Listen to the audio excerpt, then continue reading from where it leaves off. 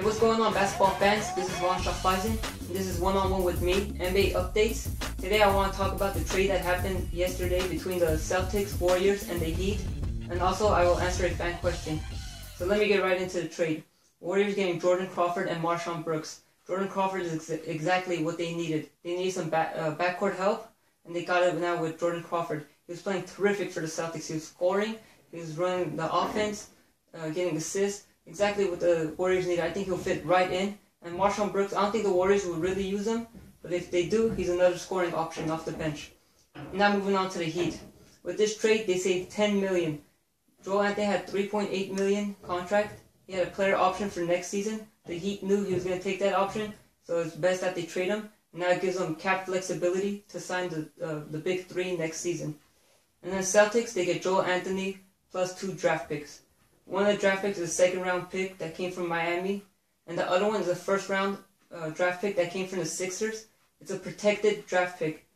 It's lottery protected, meaning if the Sixers make it to the playoffs, then the Celtics will get that pick. If they don't, the Celtics won't get that draft pick. And it's protected for next season as well. So if the Sixers don't make it to the playoffs for both seasons, this season and next season, Celtics will not get that draft pick. And in the third season, that first-round draft pick becomes 2 second-round draft picks.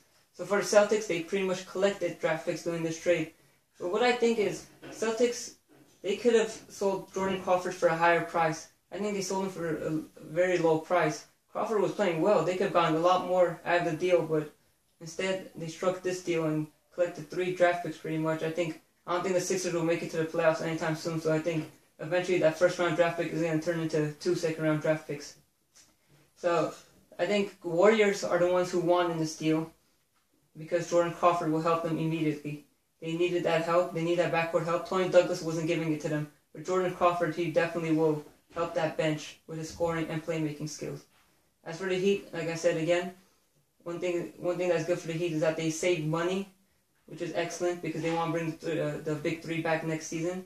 And that's the only way they made a bargain off this deal because Tony Douglas, I don't think he has a future in that team. I think he might get waived soon. The Heat haven't said anything about that yet, but I think Douglas will get waived. So now let's move on to the fan question. Rance Reginald, he asks, who is your all-time starting 5? Well, first of all, point guard, I'm going with Magic Johnson, of course. Shooting guard, Michael Jordan, without doubt. Small forward, LeBron James. I'm putting him ahead of Larry Bird now. I think LeBron deserves it. He's won multiple MVPs, rings. I think he's getting up there. His career is not done yet, so LeBron James is my small forward. Power forward, my all-time favorite, Tim Duncan. And then center, it was a tough one, but in the end, I decided to go with Kareem Abdul-Jabbar. And there you have it. That's my all-time starting 5. And I'll see you guys next time. Make sure you guys subscribe to my YouTube channel and follow me on Twitter. Thank you for watching.